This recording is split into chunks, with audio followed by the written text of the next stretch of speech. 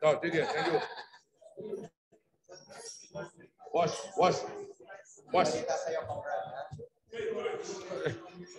Hi, Wash. Bye.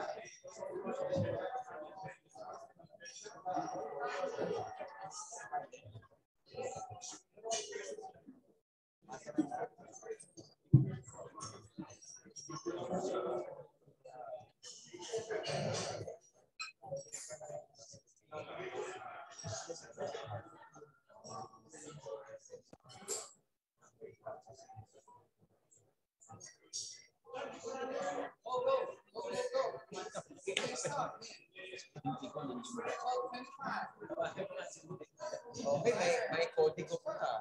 Okay, si Howie, tingnan mo. Hindi, ano? Oh, let's go. Hindi, ano yun? Ano tayo? Hybrid. Oo nga, yeah, hybrid tayo. Ano yung teleprompter? Parang ano, inauguration.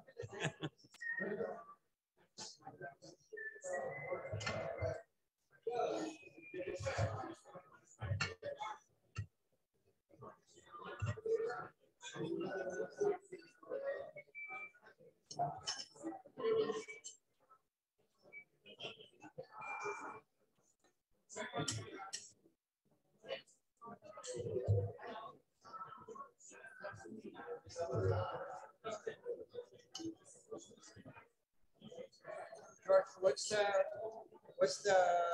nearest state? Okay, Mr. President, simulan na natin. The one in Singapore. You mean with the president? Yeah.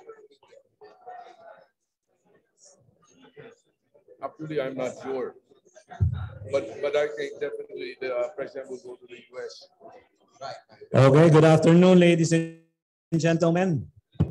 Again, welcome to the first meeting of Rotary year 2022-2023, Imagine Rotary. And to open this first meeting, may we call on our President. Palakpakan po natin, President Michael Escaler. I call this meeting to order. Thank you all for coming. Hindi ka daw narinig kasi hybrid tayo, President Michael. Can you use your mic para marinig tayo? At saka hybrid tayo. We have a hybrid meeting with the online and the one face-to-face here. May I call this first meeting to order? Yay. And welcome to all those who are in the Zoom. Thank you. Okay, to lead us in our prayer, can we call PP David Ackerman?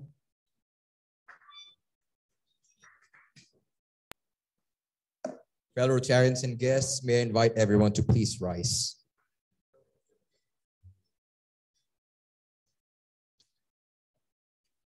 As the calendar turns and another new Rotary year begins, let us all be thankful for our Rotary friends and the changes our brand of service can bring. We are thankful for those who accept the call to serve. Thank you, Lord, for President Michael, his board members, his officers, and his advisors. We're thankful that today they give their time for us from now until the next June. May their service embolden each other with courage as they steer our club to great heights. May the past presidents before them offer strength and fine advice. May the RC Makati members, both old and new, appreciate and find time to give to our club we hold dear to our hearts. Let us rise to the challenges given to us by the times. Let us aim to give more to the cause. Let us continue to make the world better, even if no one gives us applause. All these we pray in the Lord's name. Amen. Thank you, President David, PP David. Now we go to the Philippine National Anthem. Please stand.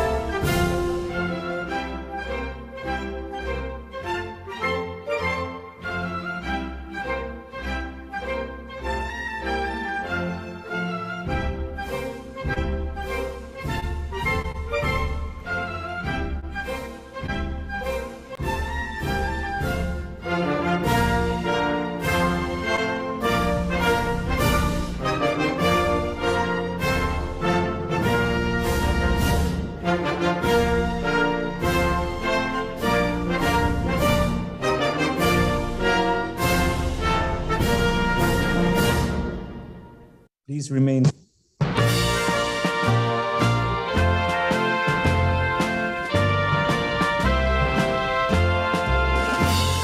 the Rotary Club of Makati, and together we stand proud. We are leaders with integrity, always ready to serve humanity, always living by the four-way test, building goodwill and peace along the way.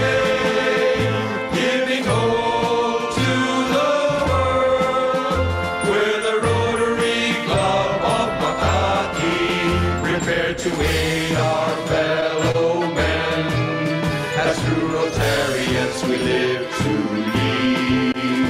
We believe in service above self, and this is why we succeed.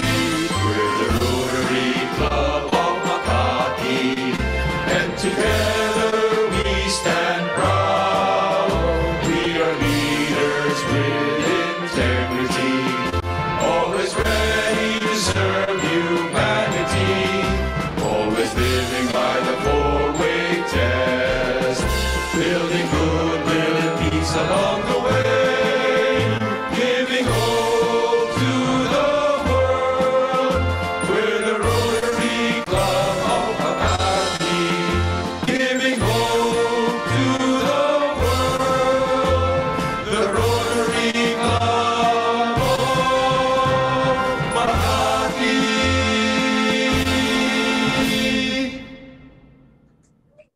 Ayan, palakpakan. Talagang pag first day, talagang masaya tayo lahat. Ano? Okay, and of course, we're also hopefully starting our new place. That we're, of course, asking the comments from our Rotarians where they would like to have our new home. But hopefully you enjoy our lunch this afternoon here at Chef Jessy. Okay, so we go to the four-way test. Is it the truth? Parang mahina, gutom pa kayong lahat, ano? O yung ating mga waiter from Chef Jessy, bilis-bilisan nyo, marami pang gutom. Okay, pero please enjoy the sumptuous lunch. Again, is it the truth? Mas malakas yung yes, ha? Okay, is it fair to all concerned? Will it build goodwill and better friendship? Parang may naubo doon, ha? Okay, and last, will it be beneficial to all concerned? Okay, so hopefully we will be guided by those four-way tests. And as we proceed, may I call on PP Tito by his request. Palakpakan naman natin.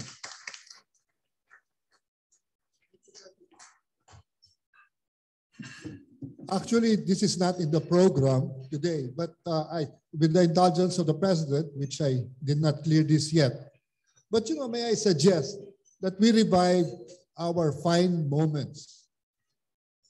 In the past, for the last, since I joined the club, we had fine moments, but for the last 10 years, for lack of people volunteering to become the fine master, this has been dropped somewhat. But you know, I think it's a good time to revive it, especially now that we're reviving face-to-face after almost 2 years or over 2 years of the pandemic. I will suggest that we revive it, and I'm sure we have enough brilliant, funny, witty, potential fine masters here. In fact, if I may suggest, you know, since the popularity of the internet, the Viber group, and what have you, there are really so many new jokes coming out, funny stuff, funny anecdotes coming out, no, of your cell phone. And if I may suggest, if there is a nice, doesn't even have to be funny, but witty anecdote that is forwarded around, shared, you know, keep it in your memory or keep it somewhat, And then let's share it during the fine moments.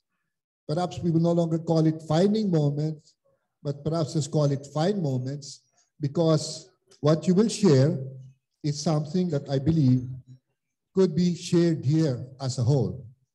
In fact, I know we have a schedule, but I'll just take a minute of your time to share something that has been with me, and something, an anecdote that is amusing, and yet it has a timely message.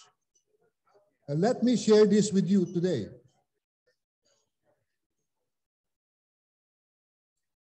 Let me retrieve it.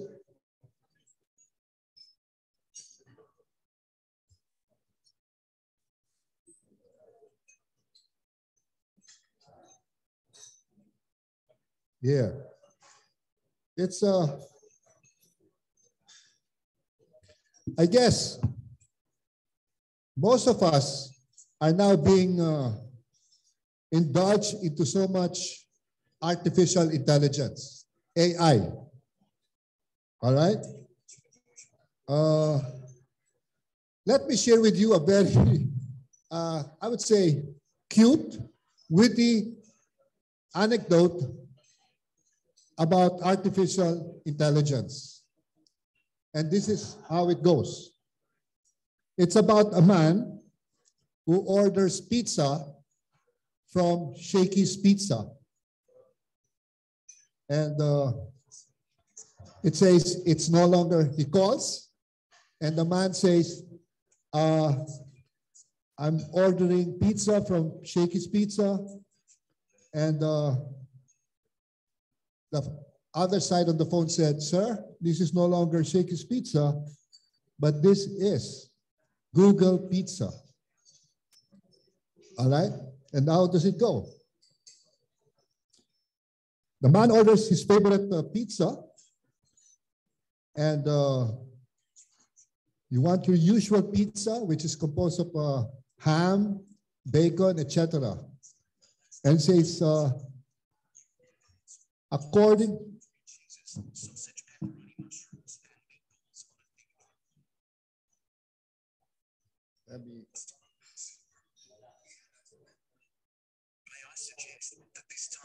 listen what? Vegetarian pizza with sun-dried tomatoes on a whole wheat gluten-free crust. Shit, no. I don't want a vegetarian pizza. It sucks. It's too healthy. Your cholesterol is no good. How in the hell did you know that?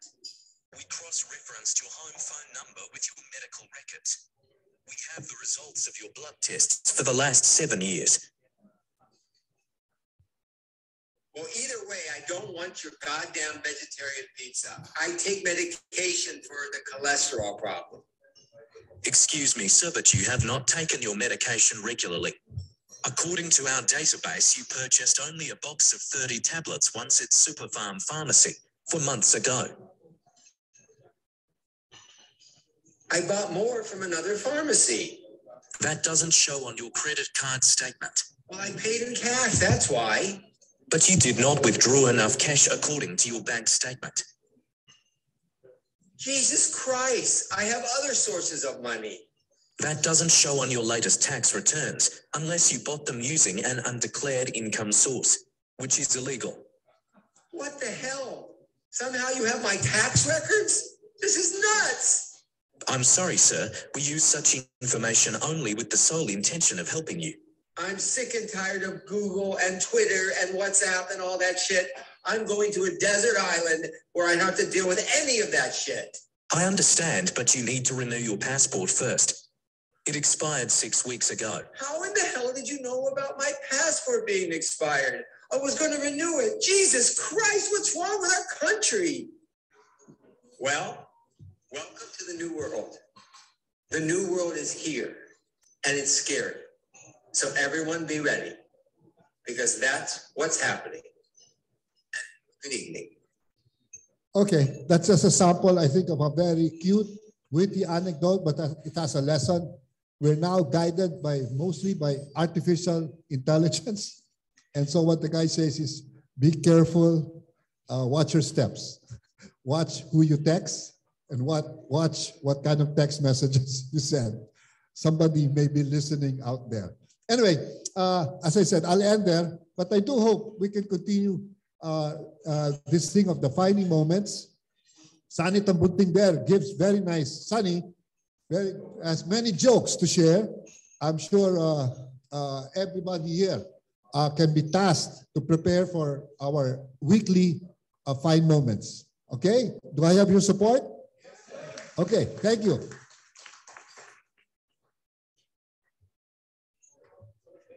Yeah. Mahirap pag si PPT ito yung nauna sa akin eh. Baba yung mic. Masyadong mataas.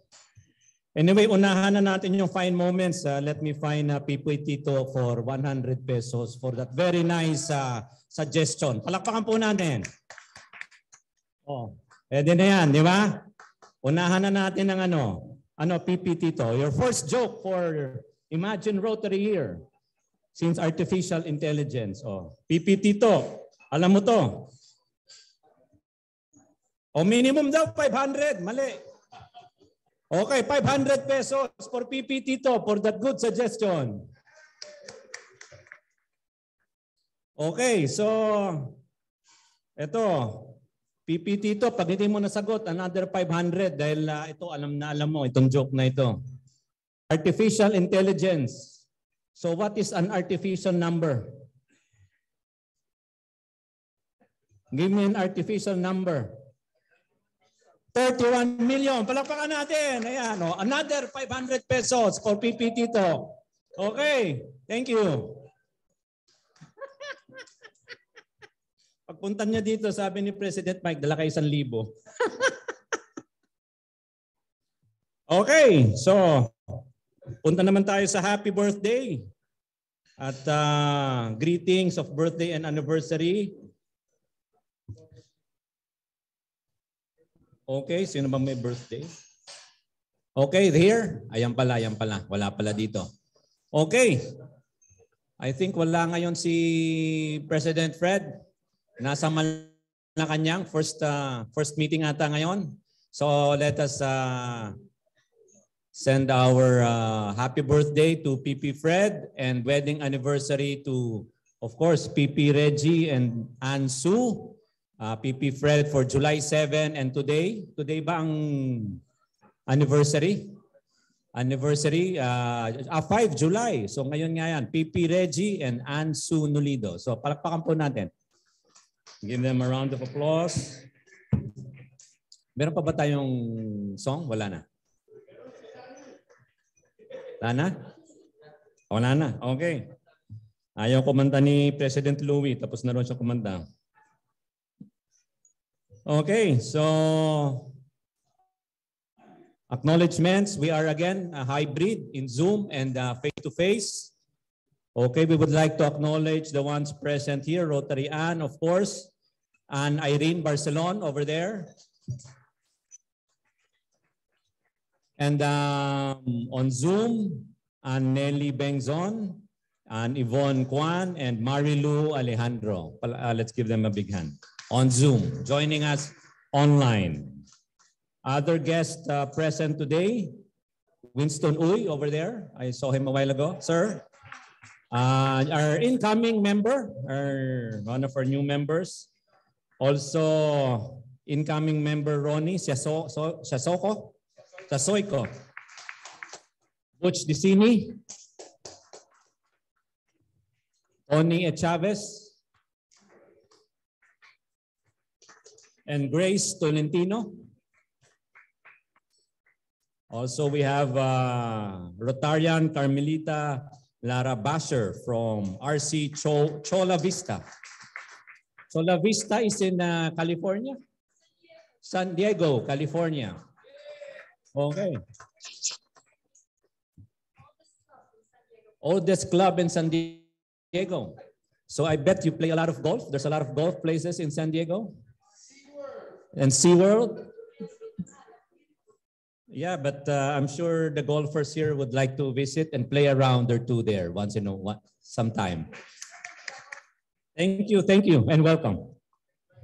And on Zoom, PP Megs Loon from RC Metro Calibo, PP Rose Reyes from RC Calibo, ALS Interact Club President Sandra de la Cruz, also from Zoom, and Chem Aldecoa, also from Zoom. Welcome our friends from Zoom and online. Okay. So we now go to the President's time. I'll give you now President Michael Escalier for his first President time for Rotary year. Imagine Rotary year.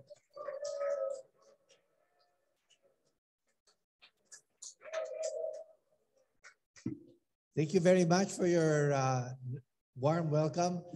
As you know, in the Rotary Club of Makati, nobody asks for the position to become president. But when you are absent enough, they appoint you and you have no chance to object. But service above self. But in truth, it is really a privilege and a great distinction, but also daunting for the simple fact that you are coming after a very active, vibrant, dedicated president like Louis Aseoche.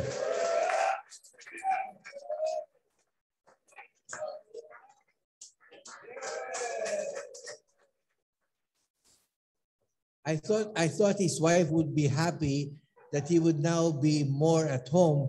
But yesterday I was in a party of another Rotary Club and he was also there.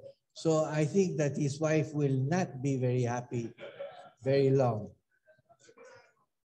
I really see a lot of very distinguished people here. I especially welcome my old friend Winston Oy for joining us.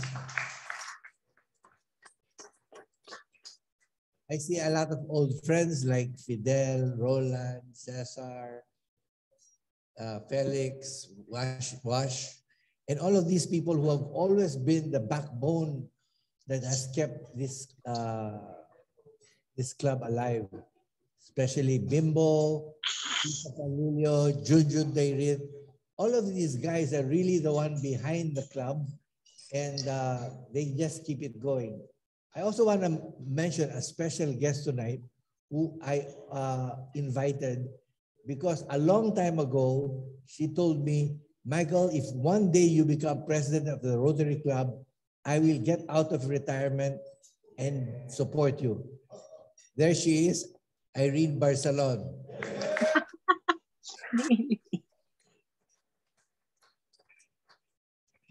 Like always, they are true to their word. Thank you, Irene. I'm really honored, and maybe that's one of the reasons why I'm here. So thank you very much. Junjun, thank you for all the help you give to make our Rotary induction successful. Sid, for being the guiding light. Nothing in this club happens without Sid's nod.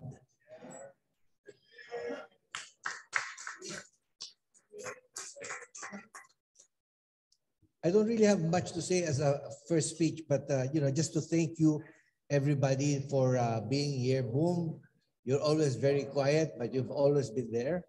I just have a few announcements, and that is that the Manila pen rate rising to a prohibitive level.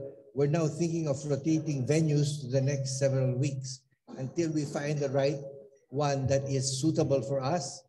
And the food is as delicious as it is today.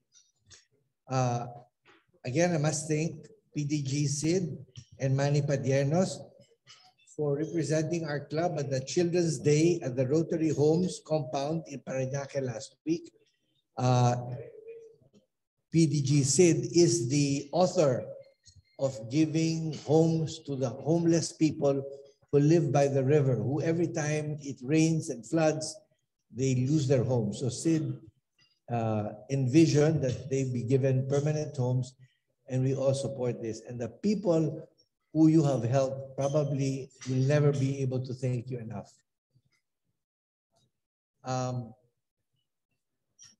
We should soon start the construction of houses in the new Rotary Homes compound.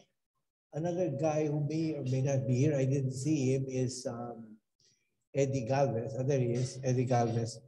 He created dormitories in Mindanao and then soon in Visayas so that people don't have to travel 50 kilometers going to school. So he put the dorms near the school so that they don't have to travel far. And these are achievements, small, but maybe small for us, but big for others. And so the Rotary Club continues to do good in small but big ways. And I'm so proud to be a member of it. I'm so proud for the new members who will be engaged and who will evolve the club to a new direction. The more we learn about each other, the more we will grow. One of the themes that I will tell you is my goal is really to know each other more, because all of us are a treasure in their own way. And so my job as president is to get to know you all and to go for each of us to get to know each other more so we can bring out, or we can continue to bring out, the best in all of us. Many thank you and have a nice evening.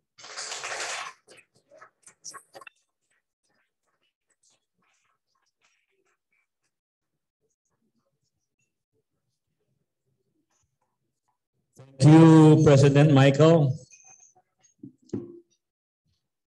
And now to introduce our guest speaker, who we already all know, who is very dear to us. Itong taong to bago introduce ni Comrade, sabihin ko lang, si Boss George, nakita ko niya naka-shorts pa lang. Sana hindi naka-diaper, ano, George? So, doon sa hindi nakakaalam, our house is just a hollow block away, diba, when we grew up together. But to formally introduce our very distinguished guest speaker, who's also very dear to us, let me call our comrade, our very esteemed Rotarian boy, Arteche.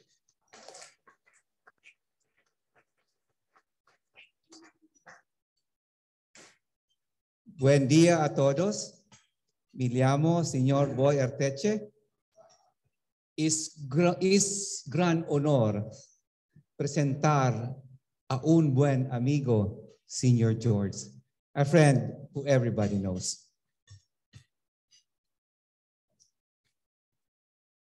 George is the president of the Philippine Chamber of Commerce and Industry, the largest business organization in the country.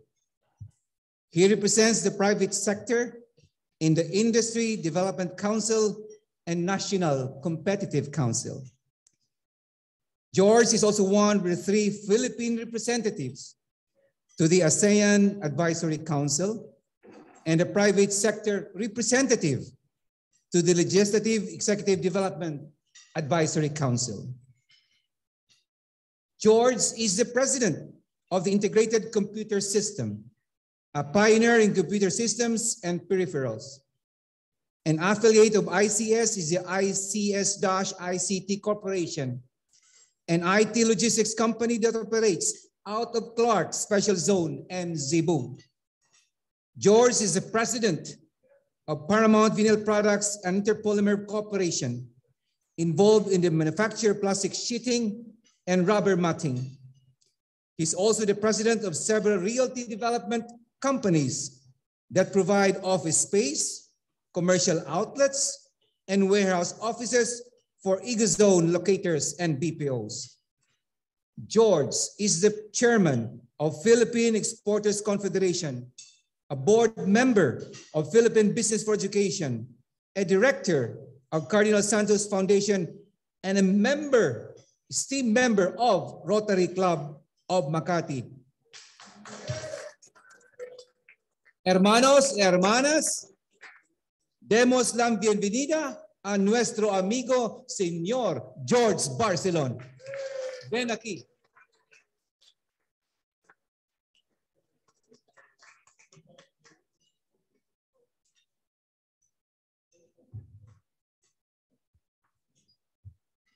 Thank you, Conrad, Attorney Boy, for that very generous introduction.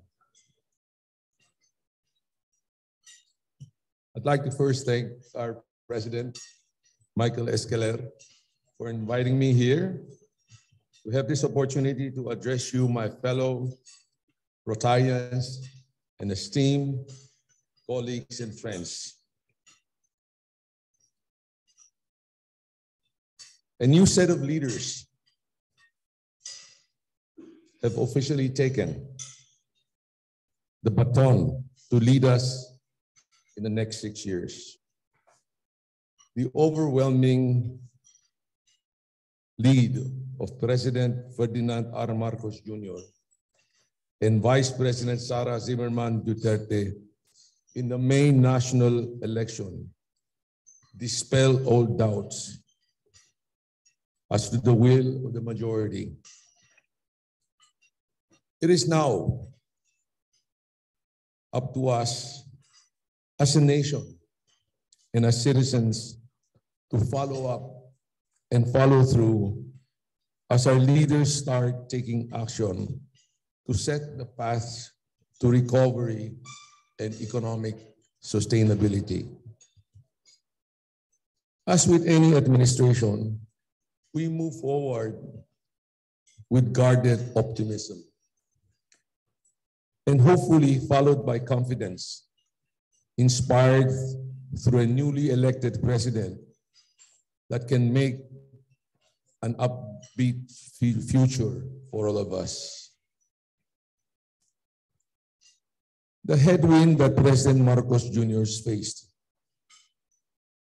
are the headlines we read on a daily basis: Russia-Ukraine war, soaring oil and energy prices, supply chain bottlenecks,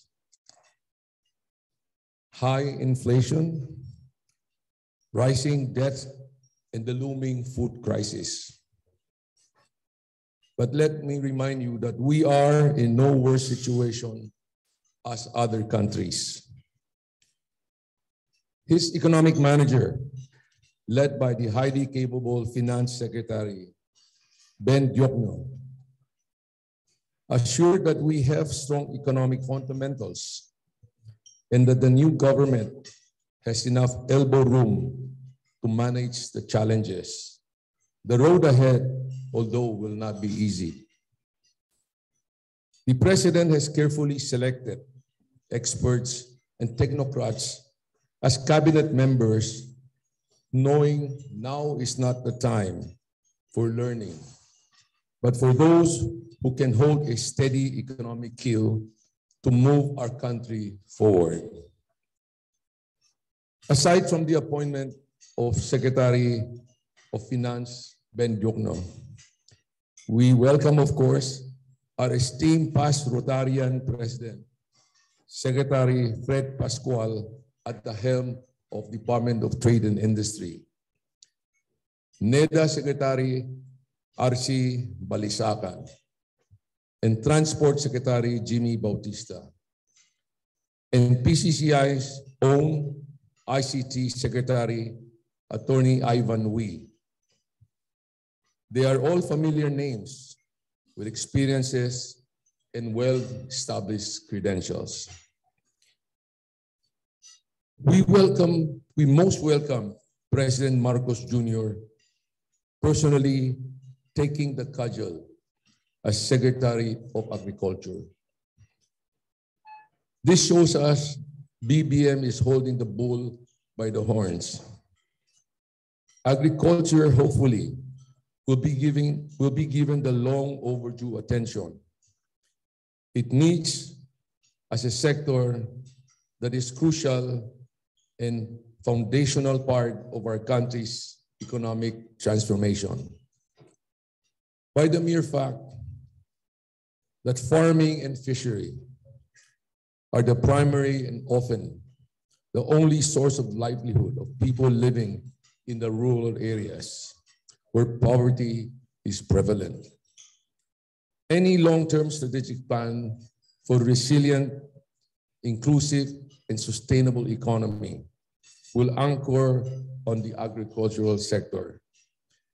This major endeavor will test his leadership and political will to fast-track a sector that is political at various government, local government complexities, and the tweaking of the agrarian law. Fundamentals reform, if implemented well in the agri-sector, will imbue the confidence of its leadership.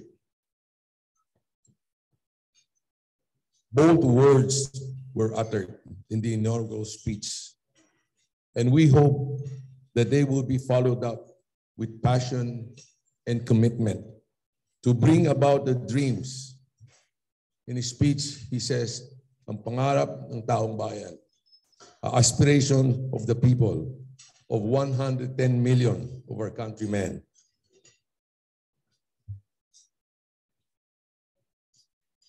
PCCI has always been supportive of the country's leadership, whoever and whatever political color he or she may have.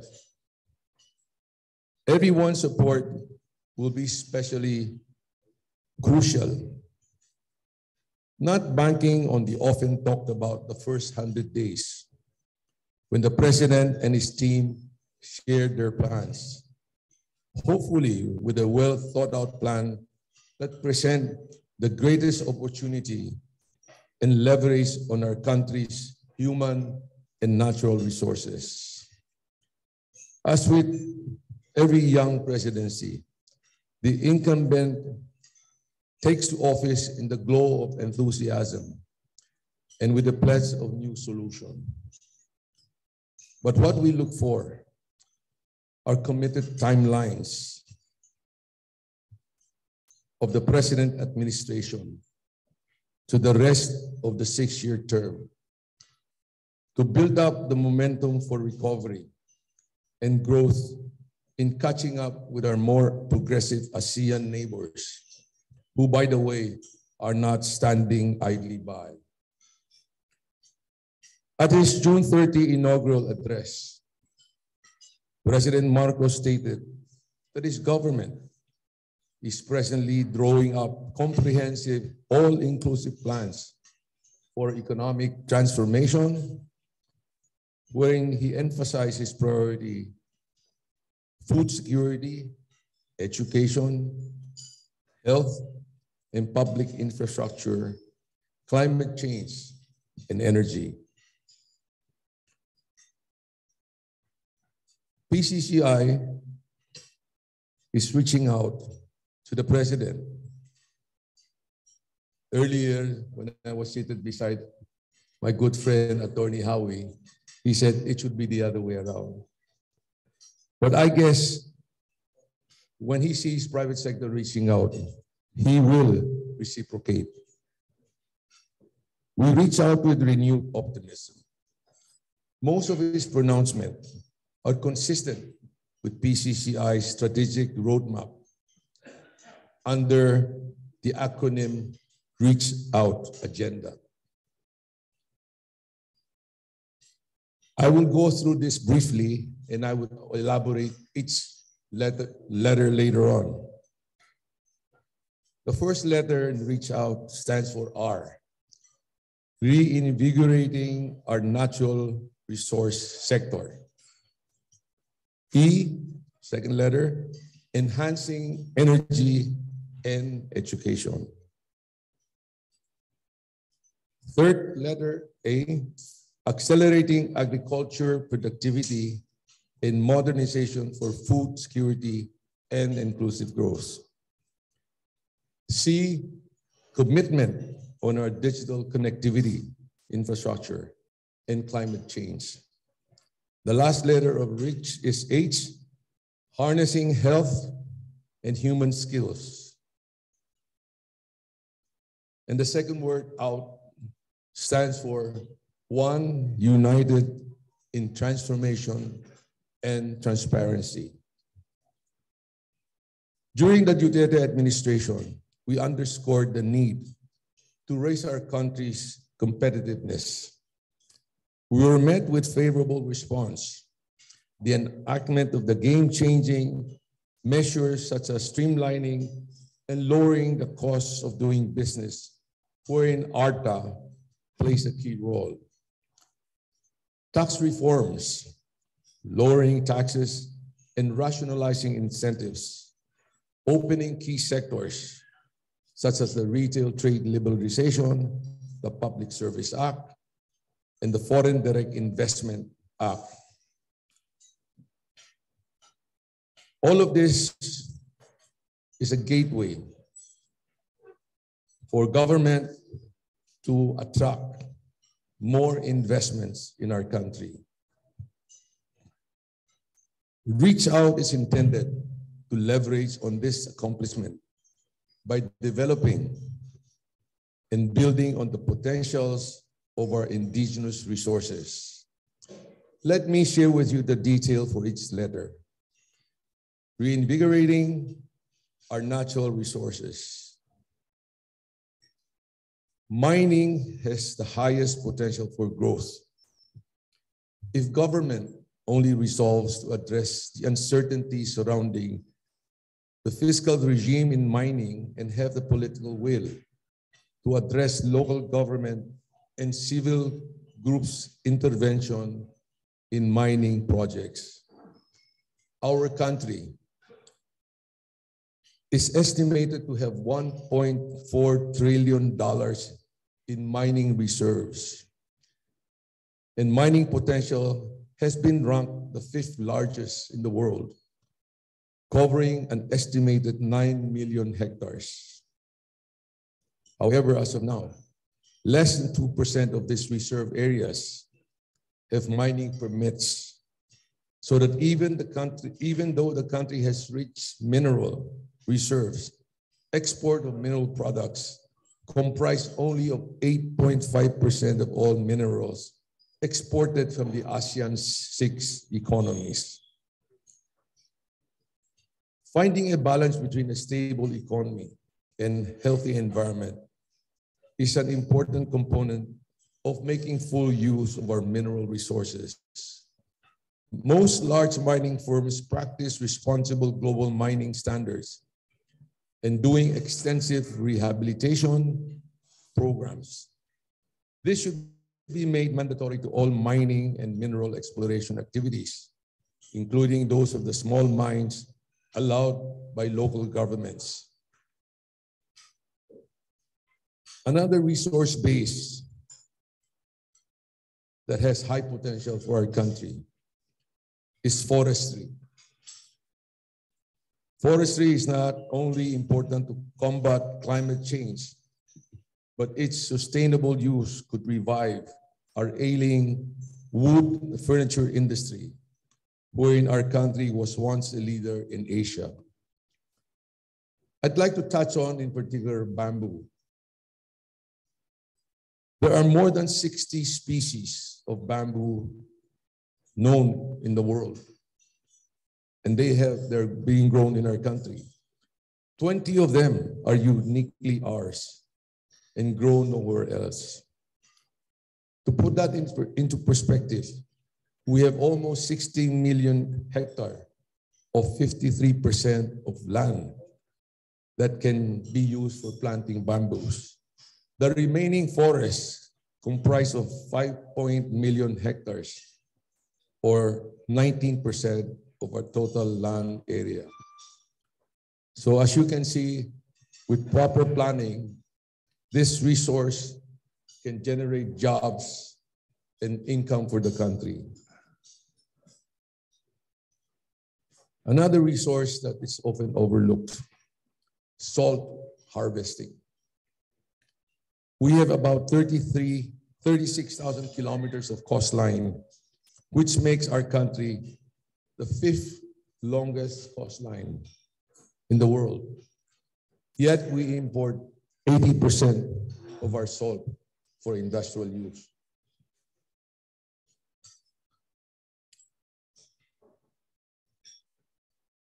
E, enhancing energy and education. Energy, of course, fuel, power, electricity, and education are both major engines, the lifeline of economic growth in the country. They are two key elements that we need to rev up our economy. On the matter of energy and power, Malampaya, which is our country's only indigenous source of liquefied natural gas, continues to exhaust. The gas field is expected to run dry by 2027.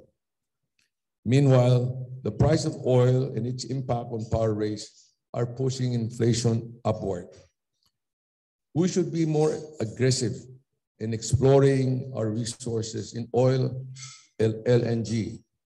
Malaysia and Indonesia lead in oil and gas exploration in our region, followed by Vietnam and Thailand, while we are last.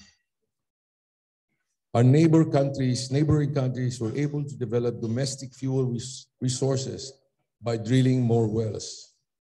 We can follow, attract investments, expedite petroleum and LNG exploration. Of course, there is now a focus on renewable energy. We are urging government to consider that those that have higher, proven and acknowledged technology that requires no subsidy from either government or the consumer to meet reasonable cost to the consumer and can deliver quality, reliable supply to the industry. Geothermal comes to mind.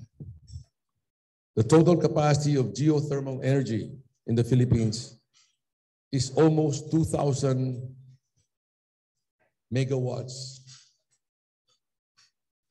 And this was consistent for the last 4 years. Energy Development Corporation, better known as EDC, expect to complete 2 geothermal projects by this year. One with a 3.6 megawatt in Mindanao, and another one, 39 megawatt Bachman plants in the Philippines. What we are lacking is the grid connectivity to link them from the south to the north.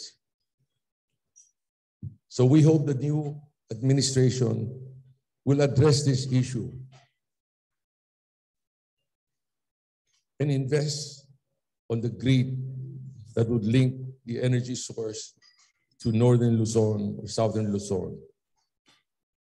Last week, we had a dialogue with the Department of Energy, the Energy Regulatory Commission, or ERC, and the Retail Electricity Suppliers Association, better known as RESA, on the concern of companies that are directly buying their electricity from retail suppliers. Concern is high on the perceived scarcity of resource that may negatively impact our industries. And again, during my discussion earlier with some of our Rotarians, energy available and cost of energy is top of mind in many of our investors that are looking into the Philippines.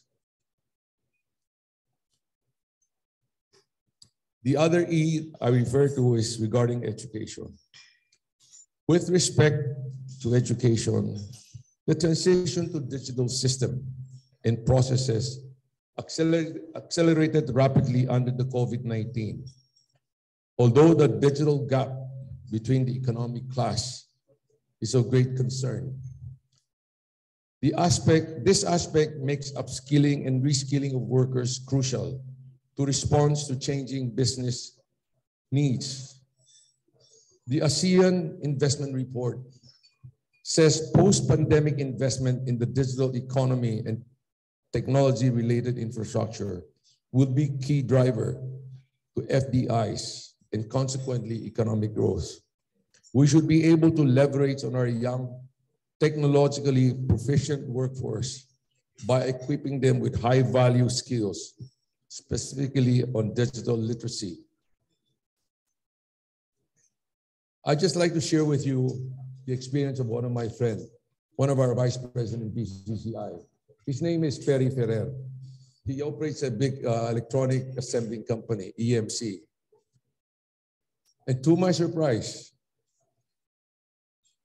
he's now operating 5 Japanese factories in Japan.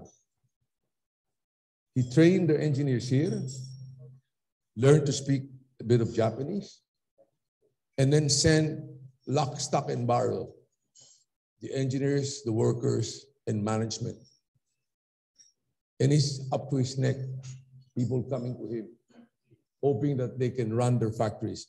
Well, the reason why in Japan, because the population of Japan is aging. And a lot of them are overage and not productive anymore. And not only Japan, by the way, he has already contracted factories in Australia. And he's targeting a factory in Hungary. So all of this really refers to the upskilling of our young men and women, wherein the potential is not only here. Before, we used to think of OFW as health caretaker and the likes. But now, if you're skilled enough, there are opportunities out there for our highly trained engineers to work abroad.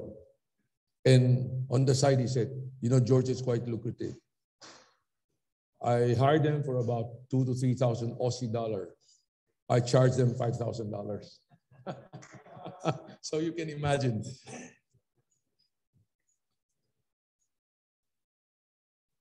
Earlier, I talked about the importance of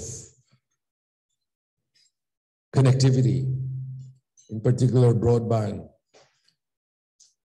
In our country, we need to make it affordable and available of broadband to the underserved areas that have brought to light the government needs to prod the telco players to deliver such basic IT necessity. Just to share with you, the international yardstick of affordability, of reasonable upload and download speed, which is 25 megabits per second, should cost a family 2 to 3% of their family monthly income. So if you were to compute based on what a family earn now, let's say 30,000, okay. So ideally, it should cost between 600 to 700 pesos a month. It begs the question, if other countries can do it, why can't we? I'm sure many of you are familiar with the company called Converge, the other Dennis Week, right? The one he's also a member of our chamber, PCCI. He's the chairman of our digital innovation. And of course, he has rolled out fiber optics throughout the Philippines. So I mentioned this to him and he said, it's really a big challenge. Recently, he was given an incentive by BOI, a 9-year incentive for the money he put in the fiber optics. And I told him, I said, Dennis, wag mo ibubul sa mga pera sa ano mo. You should use that money to support the underserved or unserved areas, because that is where I think will make a difference to the marginalized. Okay. I over the past year and a half, I feel bad because a lot of poor families, the children have to study from home. And you can imagine the speed of our internet. It's horrible, di ba? So this is something that we are continuing this partnership. I will just touch on what we do. We also have we partner with Huawei to touch on familiarize the importance of artificial intelligence that was shared with us earlier by Tito, that how artificial intelligence can run our life for the better or worse. And we also have a partnership with the Development Academy of the Philippines for the provision of scholarship to our members on short courses in data science and analytics. That is for them to enable to see the importance of data security, cyber threat to the business environment. Our involvement as far as both education and technical skill is our collaboration with TESDA. We have jointly developed curriculum to ensure the skills of our graduate meets the industry needs.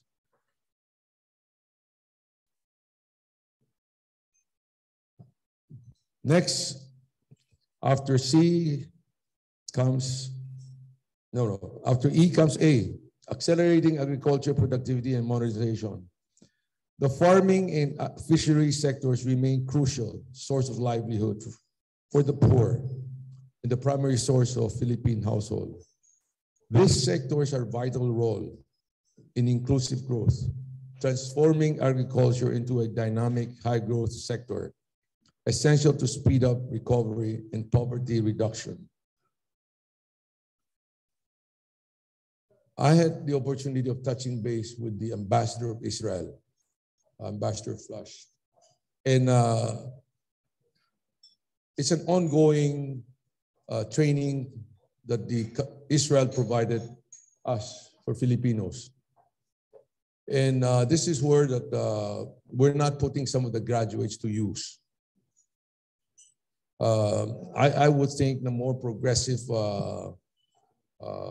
people in farming, like my good friend Winston Wee, is in Tobago.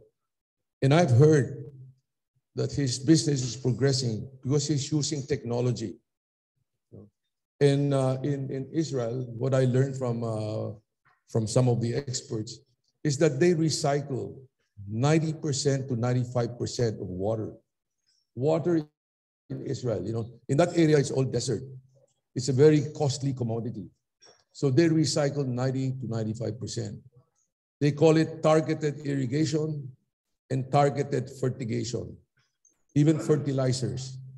So this is an area wherein I hope that President BBM would be able to attract young people to agriculture. Because in the past, agriculture to us, just by the song alone, magtanim, hindi biro, di ba? Planting is hard. But nowadays, with high technology, Internet of Things, okay, drone, I think young people will be attracted to go into farming. And this is where I hope that our reaching out to BBM would get the response that we can help.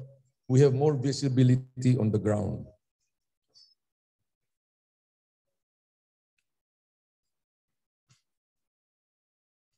The connectivity that I mentioned earlier, the unhampered flow of goods, people, service, and capital is all anchored on the availability of connectivity. Even our tourism business, and I have sounded this off to the previous Secretary of Tourism and the Secretary of the ICT. We all travel as tourists all over the world.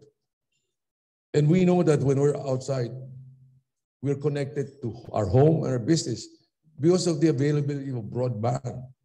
Okay? But here, in many areas, we cannot have that. You go to far-flung area and there's no broadband. So even connectivity, even broadband is very fundamental for us to develop our tourist business. This is where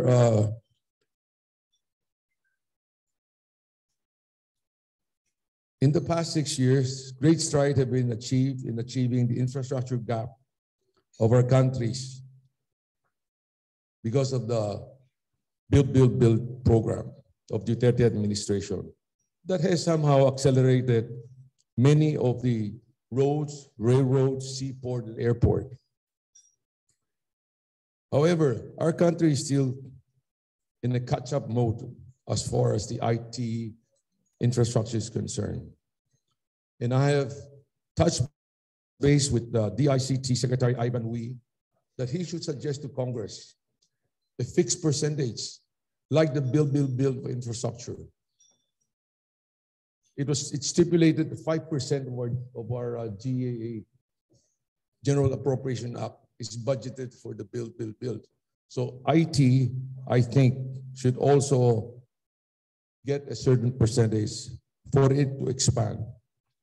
2 weeks ago, we heard from then the incoming DICT Secretary Ivan Wee during PCCI testimonial dinner, and he shared with us his plan to capture investment in broadband and digital infrastructure.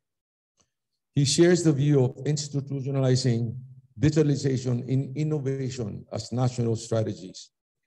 And this can only be done by fast-tracking our nationwide internet connectivity through the completion of our national broadband backbone. In the past, we are resigned to the fact that there are only two players. And sometimes I look at it, you beggars cannot be choosers. Okay? What they give you,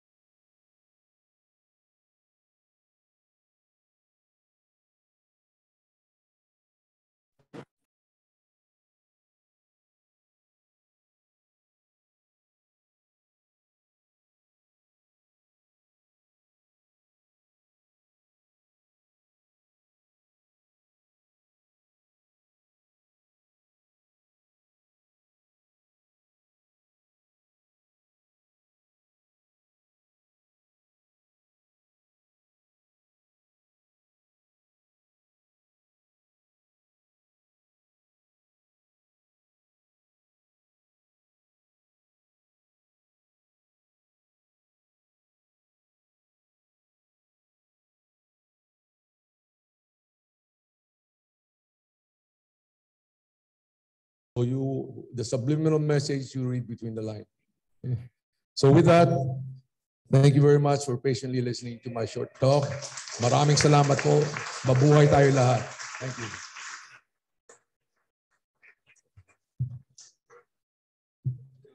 Thank you, George. Very inspirational and very enlightening. Pero siguro nakalimutan ni George yung meron 3 department, wala pang secretary. on his speech, no? DOH. So maybe pwedeng katukin natin si Rotarian Andrew, si Dr. Andrew, nandyan pa. Oh. Di ba? Palakpak mo naman si Dr. Andrew. Maybe we can reach out to the President, di ba? Oh, Harley, DNR, di ba? Oh, para yung Palawan may representative, di ba? O sabihin po sa customs. Okay. And of course, let's not forget, sabi nga, energy. Di ba? Let's not forget Cesar for solar energy. Oh, so palagpakan natin. Di ba? So, you know, Rotary Makati has a very deep bench, no? And if he wants to reach out, I don't think Eddie Galvez or Tito Panlilio will mind Rotary inviting President Marcos to be our speaker sometime soon. Di ba? Oh, palakpakan nyo, mabalawan pa. O sige, sama na rin ako doon. I also won't mind. Okay, so to give a short open forum pala. We can response na, wala na open forum. Questions. So some questions, ayan. Oh, Secretary Cesar from the Department of Energy. Hello. Thank you for the opportunity. I'd like to mention that there is a law now that says that building owners should have renewable energy so that the oil importation for power generation can be reduced. So for all of us, a solar panel will be contributing to the power lack of the country. The other statement I'd like to mention is that I was responsible in the modernization of PLDT. And I am sorry to say that it is extremely difficult to provide services to the underserved. It's too expensive. So when my turn for the expansion, we have to go to bigger places to make money. Otherwise, we will lose money.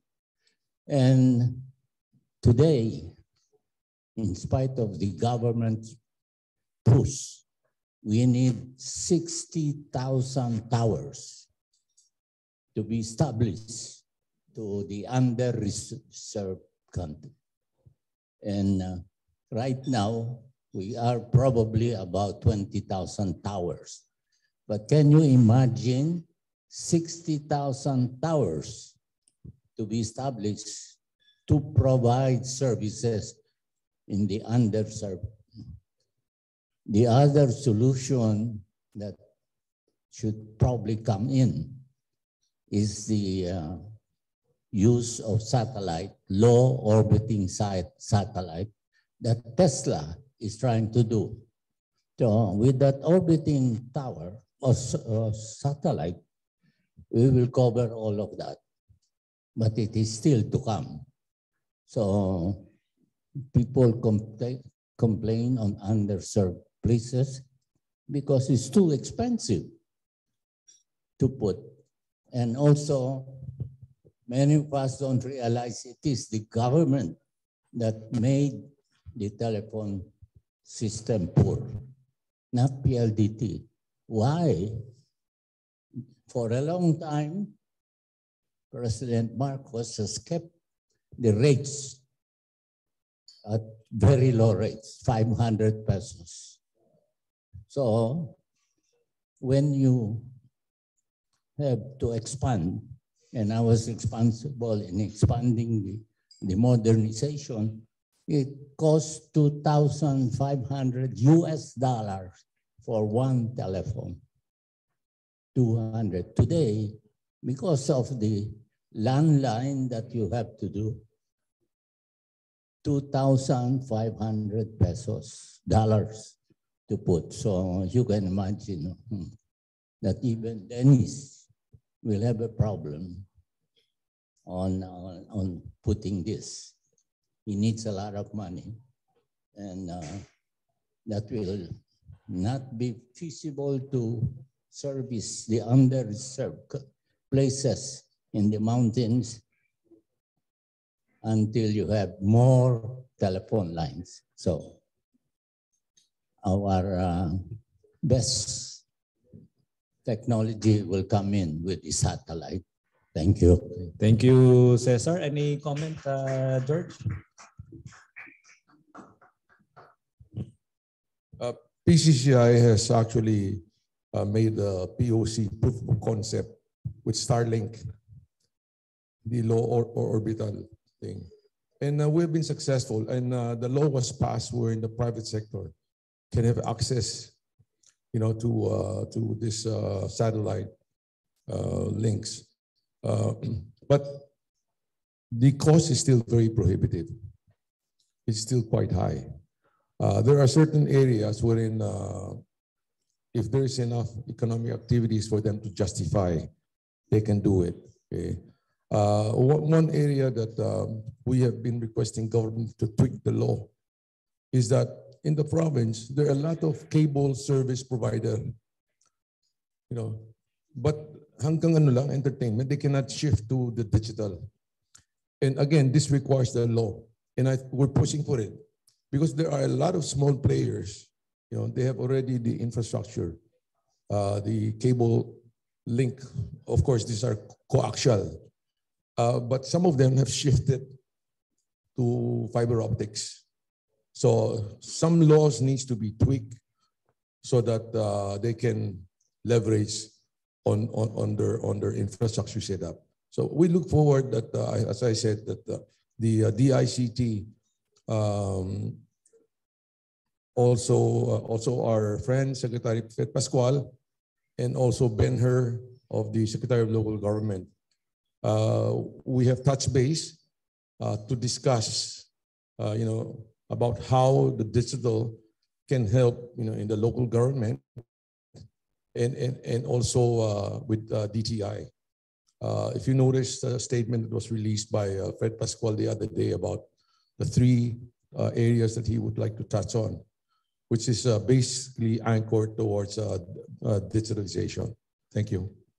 Okay, thank you. Junjun, PP Junjun.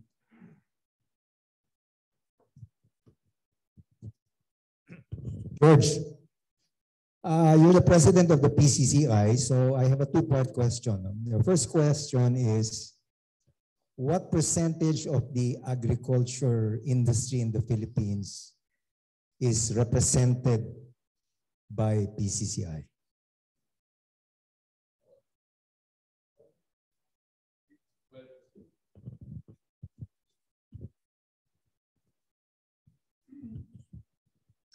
Actually, the farmers group, the Alianza, Agri, they're very active. But we have a committee wherein we get them to join the PCCI. We have like the biggest exporter of banana and pineapple. Some of you may know him, Paul Kuya King.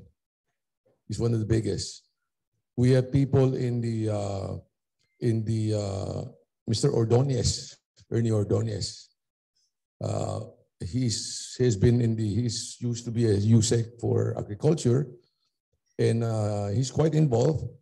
Of course, as of late, one of the issue of the country not ratifying the RCEP, Regional Comprehensive Economic Program, is because of the back noises that's created by the agricultural sectors. They feel that once we open the floodgate, they're going to lose out, which is one of the issues now that's being addressed about smuggling. Okay? So percentage-wise, members-wise, not that many, but affiliate, many of the big organizations are all part of PCCI. Okay, you mentioned that PCCI is reaching out to the government, right? So what is the agenda that you're presenting to the government as far as agriculture is concerned? Well, if just on that acronym alone, when I went through its letter, we're touching almost every facet of what the industry needs: power, human skill, education. You know, how should the country, really leverage on our resource-based sectors, and all of this I think would help. The bottom line is really to create more jobs. Every year we have added to the workforce. Of course, the last 2 years, because of the COVID pandemic, there was a blip. Yung mga estudyante, hindi na natapos yung K-12. But every year, we add about 700,000 to 800,000 to the workforce. The industry absorptive capacity is not enough. We can take in only about 150 to 200,000. And that is where, as I was sharing my thoughts with Secretary Pascual, we need really to target foreign direct investments that can provide jobs, high-level jobs.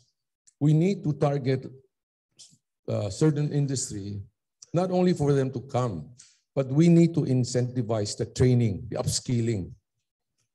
Some of these high-tech companies, their equipments are not cheap. If they come here, a lot of times we talk about skills mismatch.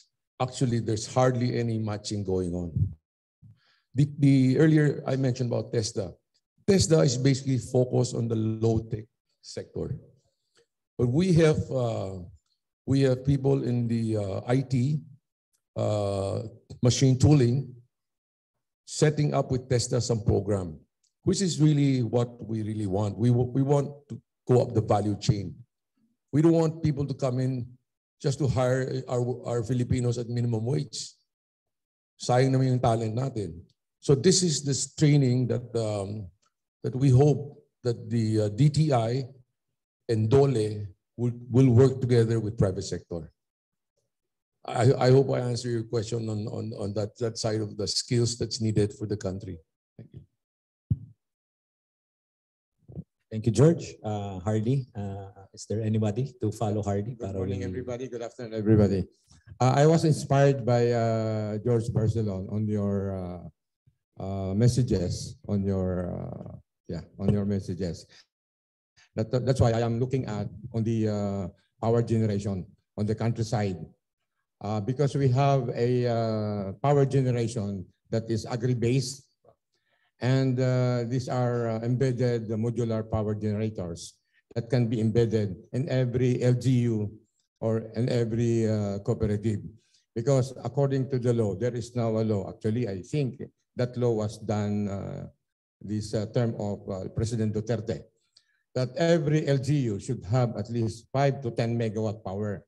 They are already mandated to put up their own generating facility.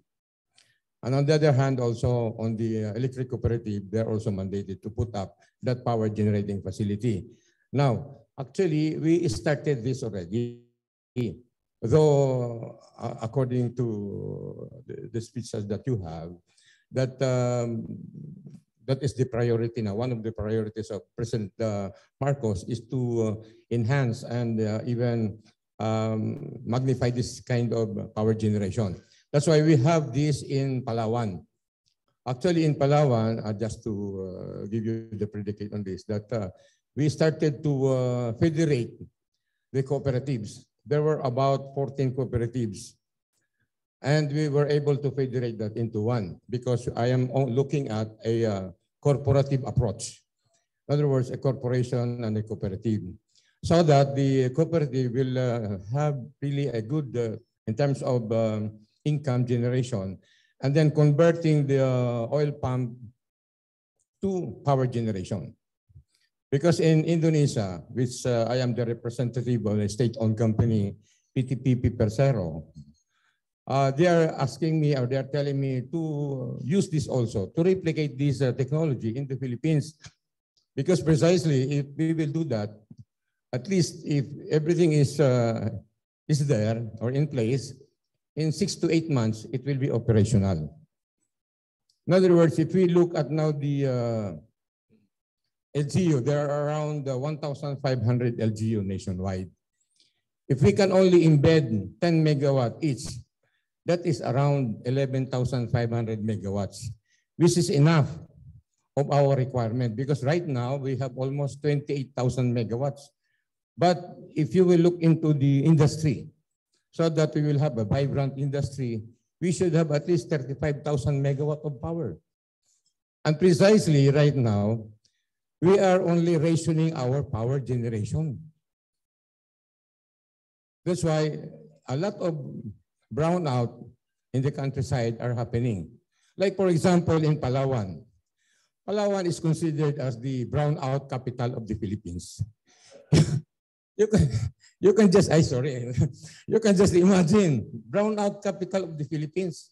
It's a tourist spot. Everybody wants to go to El Nido, to Coron. But you see, I experienced that in a day, at least 3 times brownout. You can just imagine. That's why the cooperatives there, these are 14 cooperatives, we were able to negotiate, of course, with the help of CDA, Cooperative Development Authority. Because right now, there are about 25,000 cooperatives nationwide. So if only we can federate some of them to engage in power generation.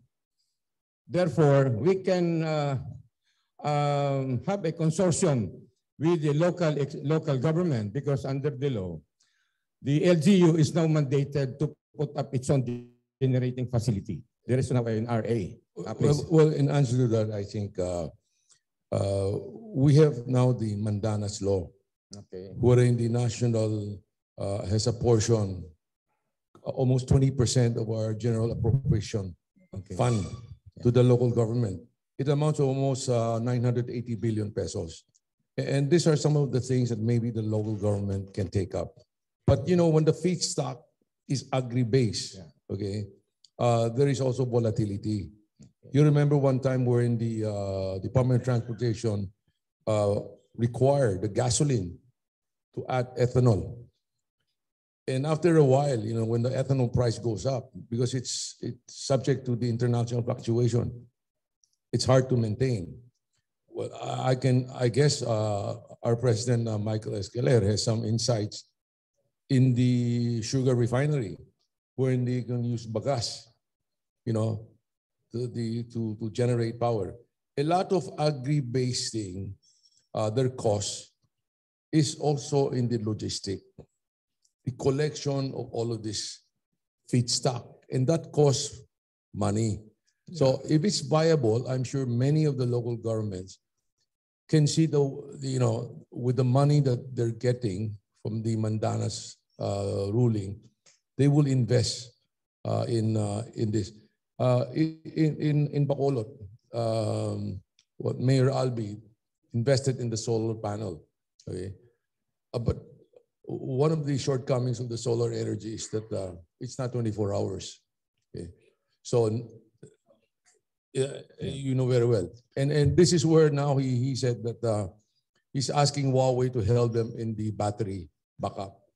So I mean, that's the whole cycle of it. You have the solar panel, but you need the backup also on the batteries. Yeah, actually, for the solar panel, we can do a hybrid cogeneration because there is already that memorandum or circular coming from DOE that there should be a hybridization of solar, and of course, they're using now diesel. But instead of using diesel, we can use the palm oil or even to the coconut oil. Actually, there is a study now in Indonesia oil. And the good thing here in the palm oil industry, in 3 years, by the time you planted that, it can already, there will be already a fruition. In other words, you can use that already.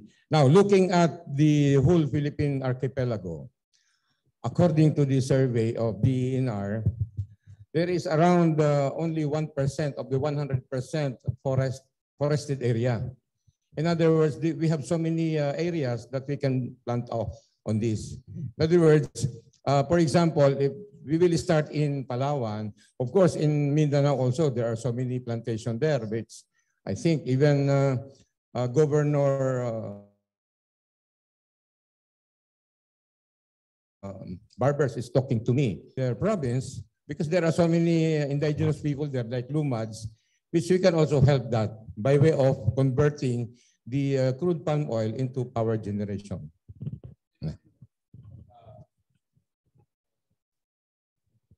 We're still waiting for who's going to be appointed as Secretary of Energy, right? Okay, yeah. And definitely, what you shared with me, if I had a chance to talk to, I'll cascade this to the proper authority for them to really seriously look into this. Okay? Using Lastly, lastly, I have another.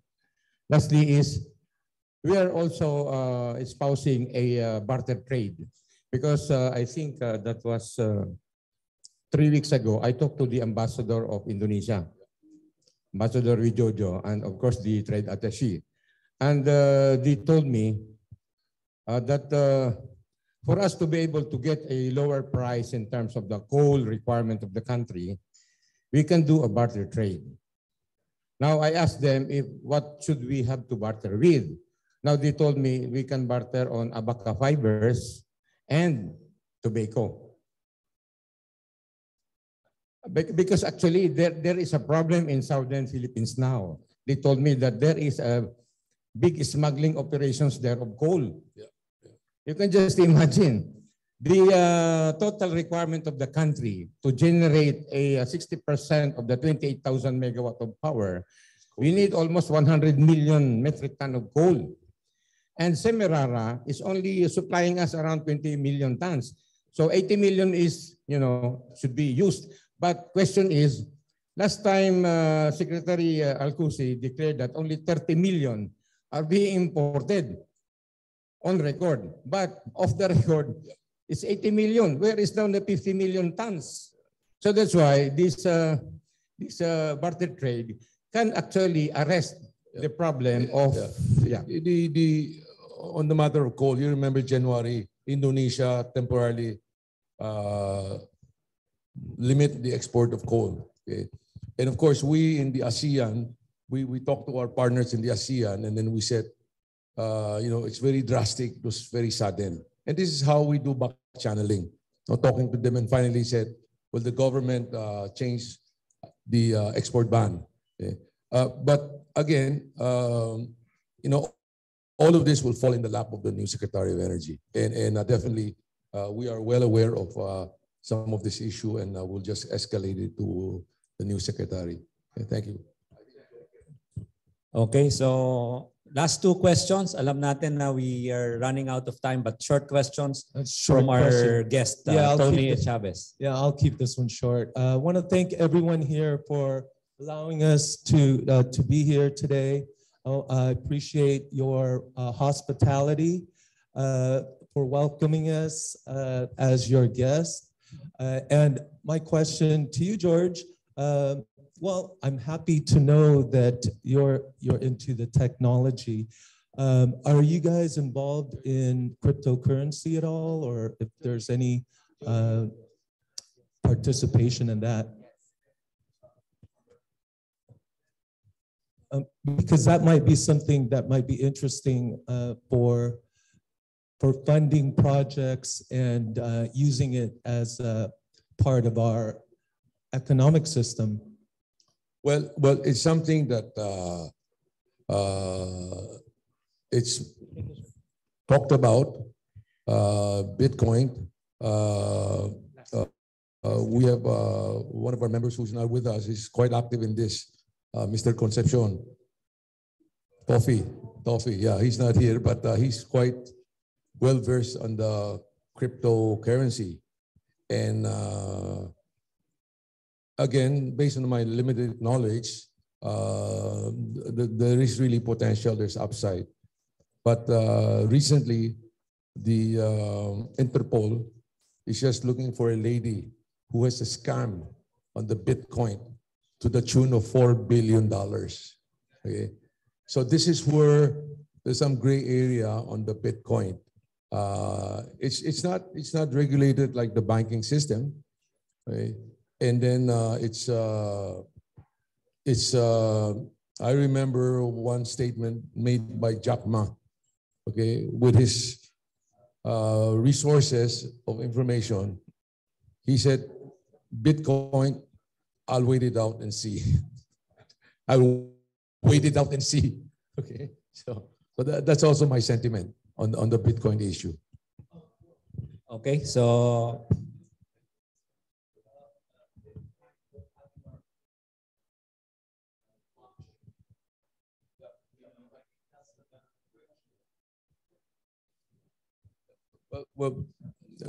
blockchain basically is the thing that that keeps everything together. I mean, blockchain is the you might say the bookkeeper on the whole, you know, Bitcoin thing. Yeah, so it's being used. I have attended a couple of seminars on this Bitcoin, and we had invited the speakers for PCCI.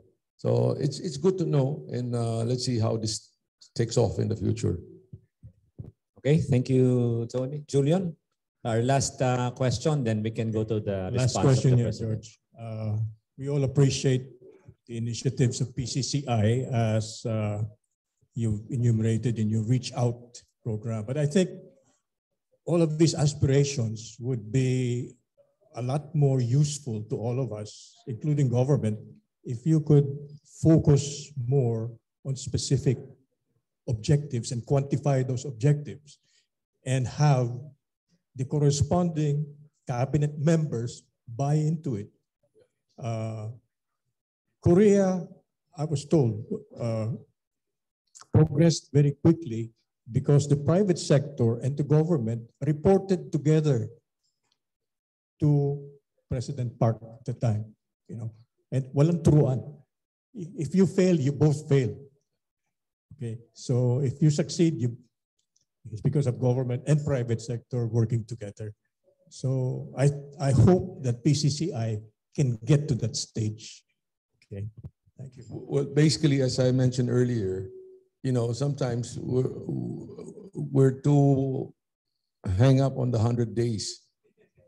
But what I mentioned was that the government really needs to roll out, okay, some of the projects with timetable. Okay, I mentioned earlier about the connectivity issue, when they should really allocate more funds, as what our good friend here has mentioned. We need 60,000 towers. You know, as of now, Vietnam has about 100,000 towers. Smaller country, see? So that's why I said we really have to catch up. The other countries are not standing idly. They're advancing. You know, when I meet them in the ASEAN back and I see what they have in the blueprint, nakakaingit. But we are also then we know that we have a lot of catch up. On that issue, definitely the timeline thing is one of our objectives, to prod the government that they will roll out project, but they must have a timeline. Okay. I hope I answered your question. Thank you. Thank you, and thank you, George. I give George a round of applause again for a very good inaugural first speaker and first open forum. Yan, yung president ng PCCI, paano pa pag president of the Philippines? Baka buong araw na tayo dito. So, to give his response, President Mike.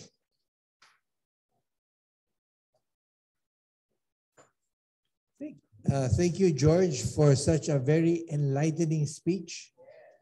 I feel that this is only going to be one of a series of talks that you will give us. We certainly have a lot of problems, but I think it is good, as Jolion mentioned, that we could prioritize our problems maybe to 5 and get government and private sector to join together to give monthly reports to the president where they're going and what they have done. So your talk today was extremely enlightening, and we have a long way to go to catch up with our neighbors. But in the Rotary Club, we never give up. And for all the contribution, and thank you for the guests for all your interest and wise questions. Thank you for attending. I'd like to give this bottle of wine to George so he can think about our solutions while he's drinking a good bottle of wine. Thank you.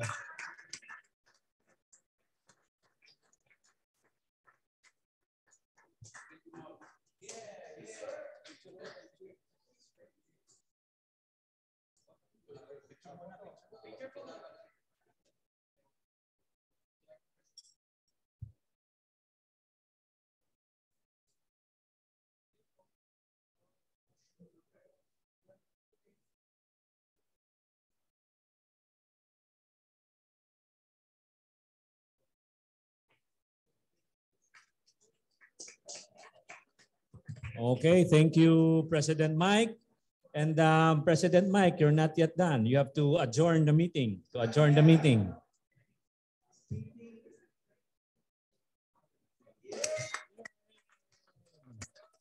Again, thank you. Thank you for everybody. Your comments would be appreciated. As already mentioned a while ago, we will be going around to test where our home will be. So if you have any comments for this afternoon's lunch, please send it to us immediately. Thank you to all. I will write to you about the 11.